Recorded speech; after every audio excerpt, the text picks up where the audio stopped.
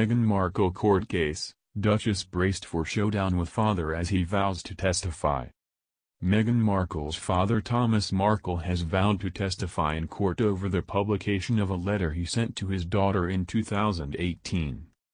Meghan Markle, 39, is suing Associated Newspapers Limited, ANL, publisher of the Mail on Sunday and Mail Online, over an article which reproduced parts of the handwritten letter sent to Thomas Markle, 76, in August 2018.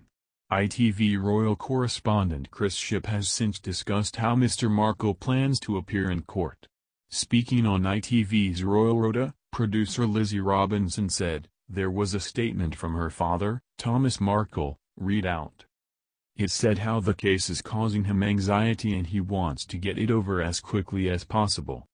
He talked about how he continues to feel misrepresented and he is planning to travel to London to give evidence in person to give his side of the story."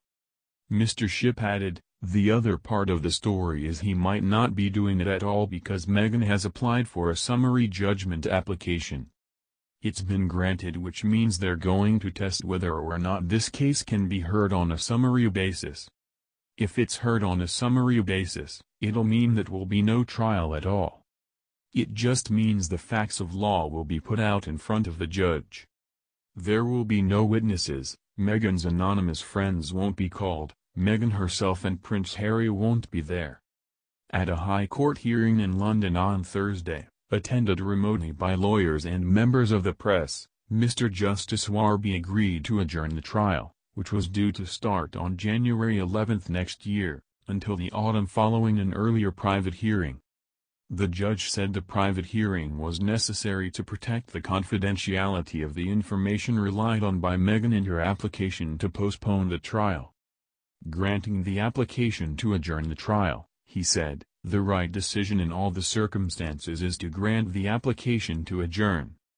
That means that the trial date of January 11, 2021, will be vacated and the trial will be re-fixed for a new date in the autumn." The confidential information was said by the judge